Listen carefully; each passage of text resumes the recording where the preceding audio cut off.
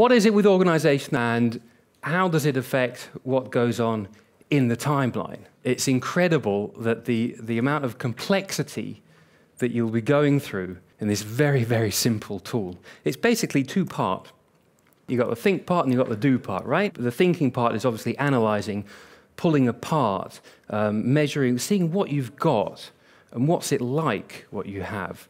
And then the doing part is making structured value judgments. And when we structure, we punctuate. Two different meanings, different punctuation, same letters. I think that's a great example for editing. And the more I've studied this, the more I realize that grammar, the grammar of writing is in fact very, very similar to the grammar of editing. What about value judgments? What's the nature of the material that we have? And what's its relationship to this story? And the story, you're thinking of theme. What do we want to say? You're thinking of plot. What's the logical progression of the story, of occurrences? You're thinking of style. Style will come last, of course. And you're thinking about characterization. This is like a very, very simple 101 of story structure, classic story structure. That's just a 3-act. But I will be using conventions like this to see the material from another point of view. In short, this is basically what we do. Because of the nature of editing, there's always an abundance of material. And we humans can only ingest a certain amount of information and contain it. So we have to condense information. And this is where I think Final Cut is really, really good. Condensing information with all the smart collections and the keyword collections and the filtering. And there's an ebb and flow going on between the doing part and the metaphysical side. And the great thing that I like about this tool is the fluidity of the ebbing and flowing. The designers have, I think, either consciously or subconsciously understood that about the editing tool.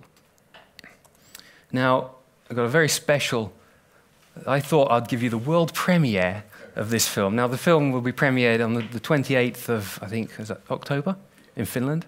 And this is the world premiere of, so we're going to show it to first this side and then to the next side. This is the timeline. And just put it up on the screen as well. I'll lay it on the floor and you can all come and have a look at it. What you're seeing is just a bunch of clips. But within those clips are abstract meanings. Concepts like love and death and the psyche of man at war. It's not science, it's their opinions, of course, and it's a point of view. But it takes a lot of time. With this film, we generated a lot of material, or the director generated a lot of material, because of his method of directing. He is really searching for the unexpected, the natural. One of the things that Aku Louhimies often says, do we believe this? Do I believe in this? Is it really, truly believable? So his method of directing does generate a lot of material. The cameras are going. We've got 3 cameras all the time, and then for bigger scenes, we'll have, obviously, much more cameras. This is our setup, well, my setup at the moment. Very simple. There's no bells and whistles. It's just a Mac Pro, late 2013, editing using ProRes Proxy, 1080 at 24, using a regular off-the-shelf Lacy 8TB Thunderbolt with a separate USB 3 small drive just for the cache, and then backups. This is the library of the film. When you open it up, you can see it's very complex, or it's big. But again, this is what it looks like, what we just saw, when it's all neatly stacked. This is how I would separate my material, put it into 4 acts with the footage in here. This would be the mapping. Many characters, a lot of action, long take. So I need to break things down and comprehend and see the forest for the trees. I need to break down the scene. And that's why I use smart collections as bins and keyword collections to break down the scene. So you see the smart collection is 37, so it's scene 37. So click that, everything about 37 is there. Then I've got 37A, B, and C. So here I've just broken it down for this particular scene.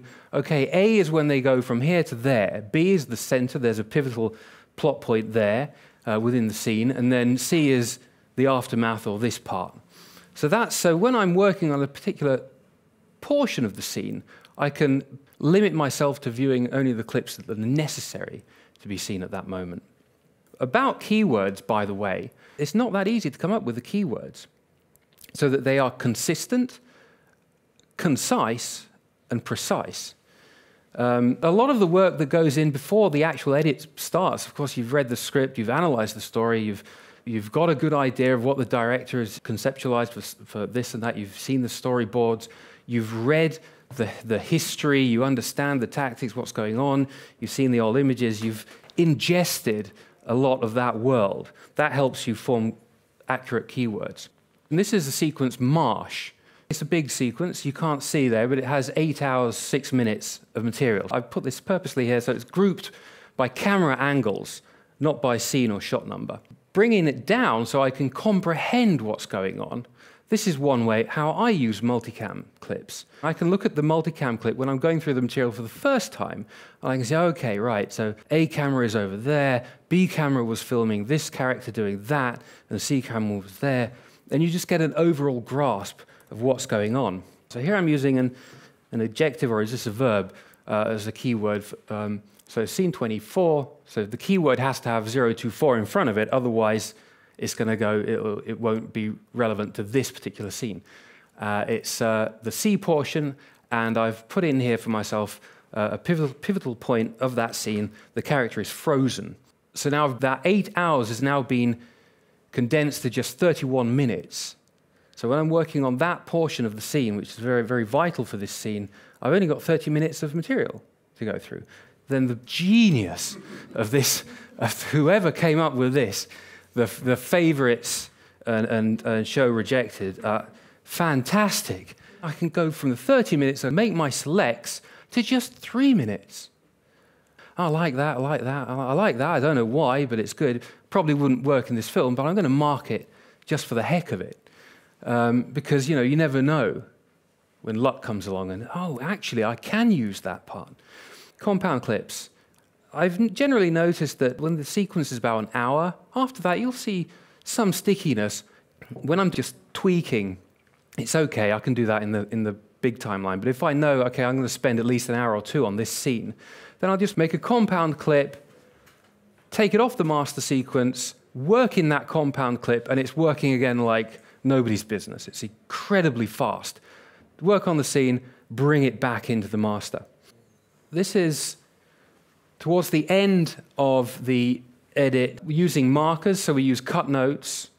I'll have cut notes, the director will have cut notes, we'll each get 100-odd moments that, oh, we need to look at this part, look at that part. So this is like a very late stage in editing, when you've got a pretty clear idea of where you're trying to get to. Now, for the purposes of this demonstration, I put it onto one screen, but I usually have the presentation screen would be on a separate monitor, and the client monitor, obviously, for the director. Oh, by the way, it's worth noticing that each clip has been synced. These will have like usually 8 channels of audio that are hidden. And I think you could have seen some sometimes. I would open up the channels because you need to silence some of them. I think this is also relevant to editing. We try to find the reason to harmony.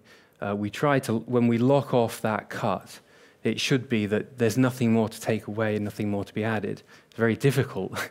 We don't always succeed, but hopefully we've succeeded this time. Do go and see the film when it's coming to a theatre near you. Thank you very much.